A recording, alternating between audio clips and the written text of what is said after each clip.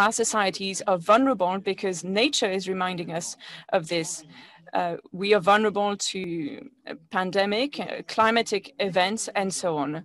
And so the economy of tomorrow, strengthened by these lessons, we talk a lot about new strains and variants, but there are some things that are not varying.